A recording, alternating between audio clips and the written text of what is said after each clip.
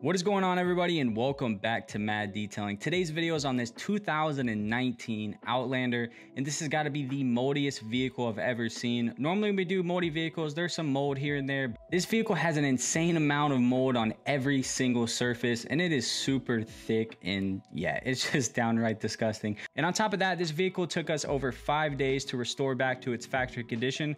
So take a second and make sure you guys are subscribed to the channel, and let's see if we can get this video to 10,000 likes in the first week. I know you guys can do it. With that being said, we're gonna go ahead and roll these before shots and get right into this moldy disaster detail. The first step of this detail is to get these nasty, soggy, stinky seats out of the way, and then we can take a good look around the vehicle, you know, excessive damage, which it's pretty bad. And then we can get all the loose trash and debris removed before moving on to a good pre-vacuum, and then we can pull the carpet out because it's got to come out. It's super soggy and nasty.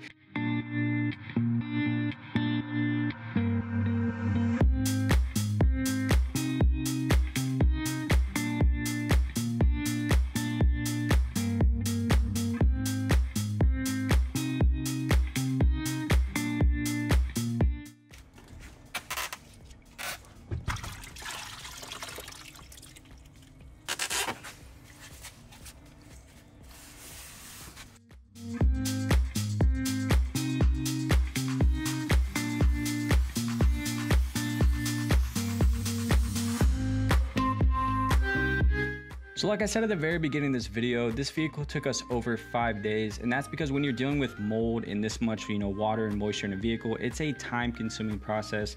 Like, I didn't film everything just because you guys don't want to watch that, but pretty much I'm gonna give you a rundown exactly how you do these vehicles. So the first step, you get everything removed, all the seats, you want all the trash out, you want to vacuum the entire carpet, then we pull it out. And after you get everything removed, you take the carpet and the seats and you put it in the sun to dry because they're probably soaking wet, and then we put a dehumidifier in the vehicle. I know normally people, you know, will ozone a vehicle before they even touch it when it's moldy, but that's not going to do anything because there's so much moisture in the vehicle. So we always use a dehumidifier first, and then once everything's dried out, then we put the ozone machine in there. But once the seat and carpet had time to dry, that's when we start our cleaning process. I know I get a lot of questions when we do vehicles like this, like, will the mold come back? And if it's done properly and you follow, you know, a strict process, and you make sure you get every bit of moisture, the mold will not come back. So I hope this helps.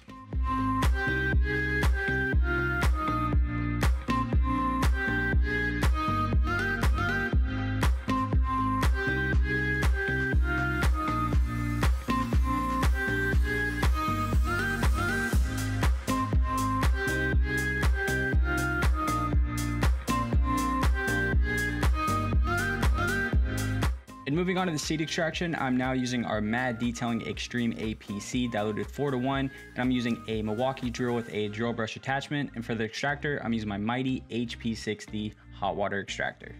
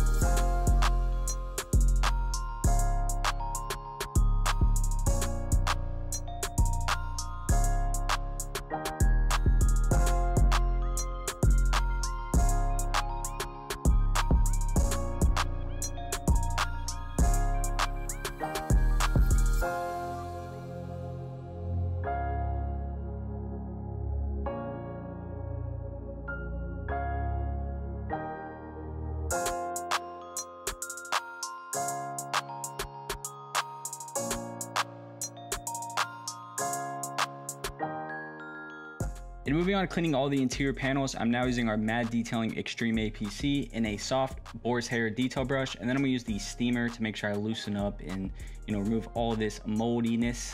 And then I will use a microfiber towel and compressed air to blow out all the tight cracks and crevices. And honestly, one thing I hate about these brand new vehicles is just how cheaply they're made. If you guys see this emblem on the steering wheel, it has like a chrome plating to it. It's almost like just a sticker, and they always come off. And this one was already like chipping, so I knew this, you know, blowing it out with compressed air was gonna completely remove it. But honestly, there was really no way around it. I knew it was gonna come up if I cleaned it, you know, thoroughly like I needed to, but this mold had to be removed, so I had to use, you know, a more aggressive method, because if this vehicle was clean, I would have just, you know, hit it with some all-purpose cleaner and a brush, and I wouldn't have came off any more than it already was. But the method that I have to use, I knew it was gonna take it off, so I just went ahead and got them a new emblem. So yeah, no big deal.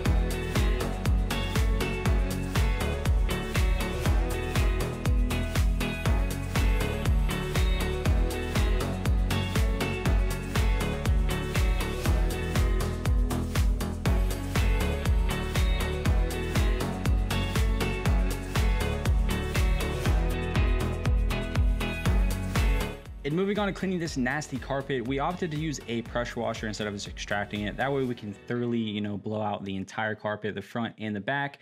But my genius thought that these floor mat holders would hold it up, and it didn't. So we had to move the carpet down to the ground. So first we're gonna pre-rinse the entire carpet, and then we'll move on to using our extreme APC and a drill brush. And then we will pressure wash all the degreaser out of the carpet. Then we'll go back with the extractor, get all the water out, and then we'll hang it to dry.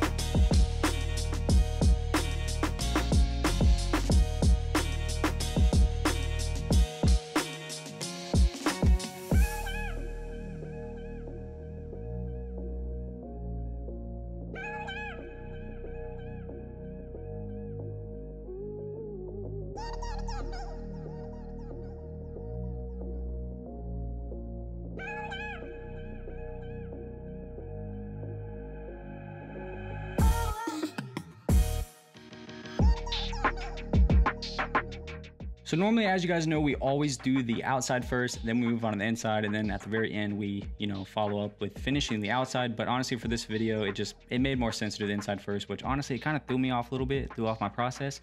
But either way, we're starting with cleaning the engine bay first with our MAD Detailing Extreme APC. We're gonna let that dwell for about 15 to 20 seconds, and then simply spray it off with the pressure washer.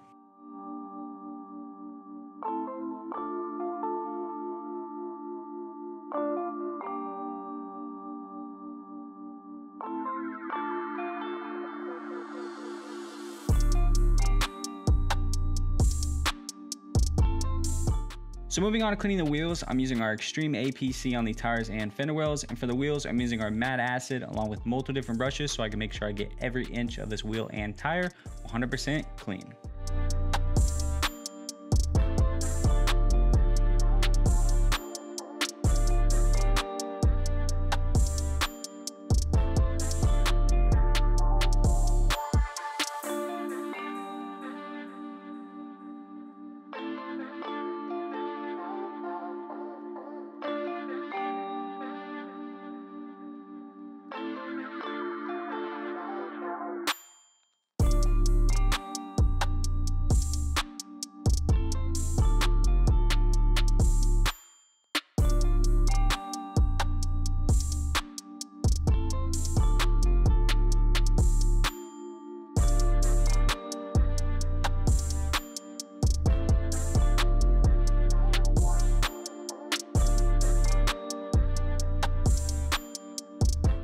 Before I can move on to any type of contact wash, I'm now using our Extreme APC diluted 10:1. And the reason why I prefer to use an APC as a pre-wash, I know when I'm working on a vehicle that's dirty or it hasn't been washed in a while, is because it removes a lot more dirt than just a snow foam usually would, because it is more alkaline cleaner, so it's going to easily remove all that dirt and grime.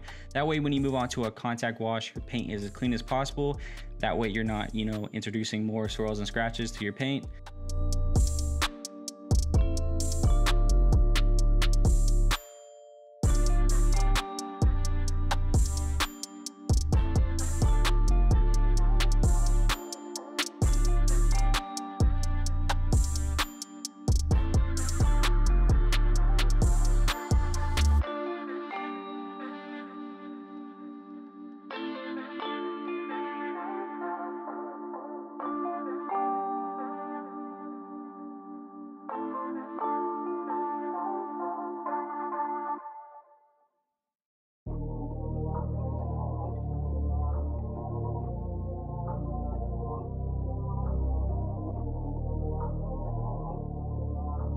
And moving on to an actual contact wash, I'm now using a foam cannon and our M.A.D detailing super blue soap, and then I'm gonna give the vehicle a nice hand wash with a soft microfiber wash mitt.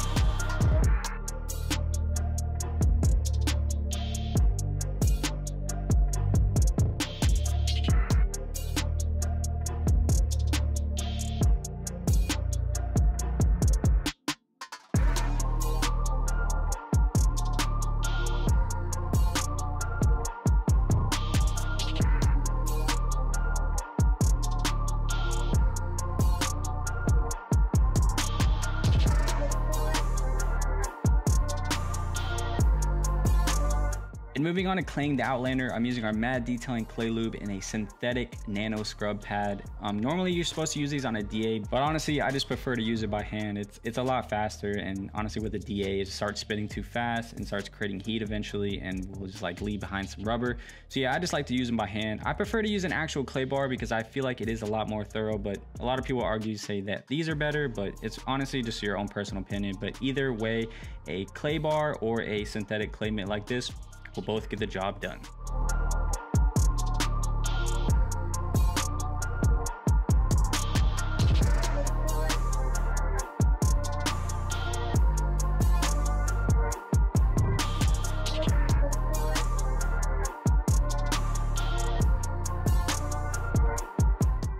And after getting the vehicle washed, it's now time to add some protection. So I'm using our M.A.D detailing spray ceramic sealant. You can either use it on the vehicle when it's wet or dry, but for this case, I'm gonna use it when it's wet. I'm gonna spray it on the entire vehicle. I'm gonna go back with a microfiber towel, wipe it into the paint, and then I'm gonna use another towel to wipe off the excess. And this ceramic sealant has 30% SiO2 by volume and leaves behind a nice high gloss shine, and is super hydrophobic. So if you guys would like to try this product or any of our M.A.D detailing products, you guys can head over to www.M.A.D detailing USA, or I'll have the link in the description and it'll take you right to the website.